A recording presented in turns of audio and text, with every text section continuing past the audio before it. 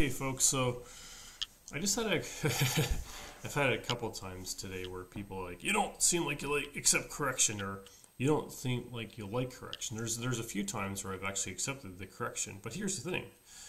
I don't have to like the correction.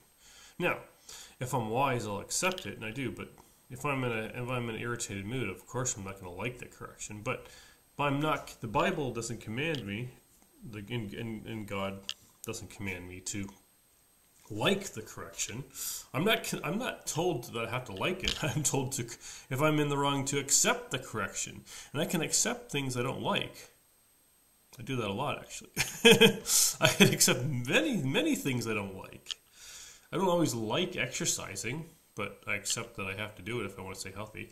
I don't always like eating healthy, even though I enjoy the benefits of eating a healthy diet. I don't always like being the fact that I have to contend with my humanity while being saved by grace.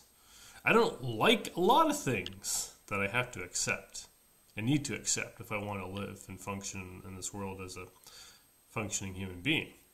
But to say that I have to like correction, well, this is just nonsense. And it's petty nonsense, because it's not even a command. That I have to like being corrected, this is just abject nonsense.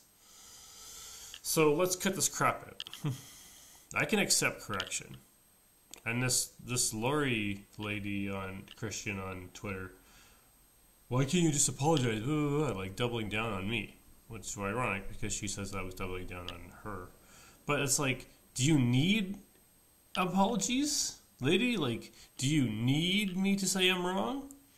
And the thing is, like, if I apologize when someone says I should be apologizing, then it sounds kind of coerced and not heartfelt. And if I'm wrong about something, I'll admit it. But as I said to Lori, like, I don't say things just because you say, and I need time to process. Now, if you don't accept that, I really don't care. Truth is, I need time to process stuff.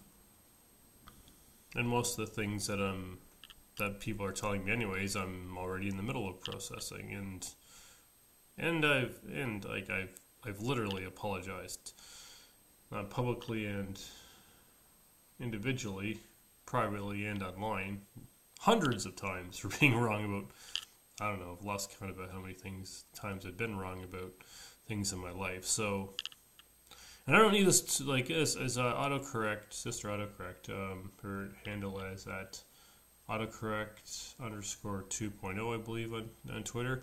She had this thing too about tone policing, and it's okay. Say Christians, I don't need to be corrected about every single time I say something coerce or slang. I'm not saying I don't need to be corrected, but I don't need the correction every single time. I'm well aware of my own humanity and my expression of it, okay? And I don't hide behind it. I don't make excuses for it. But I don't need correction for every time. Now, if you want to correct me here and there, that's fine. No problem. But I don't need it every time, is what I'm saying. And it's not helpful for me, even. All it feels like, oh my God, another Christian who thinks they need to correct me. The other thing is about this whole long-windedness thing too. This thing really gets on my nerves. Like, a Christian will say, okay, you need to stop doing this. And then like another verse and another verse. I'm like, okay, I get it. I accept the correction.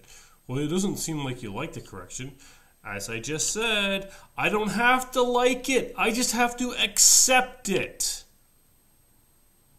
I can accept that which I do not like. These things are not one and the same. Why can't Christians get this through their heads? Christians. I love Christians, of course, because they're my brothers and sisters, but sometimes you guys drive me batshit crazy.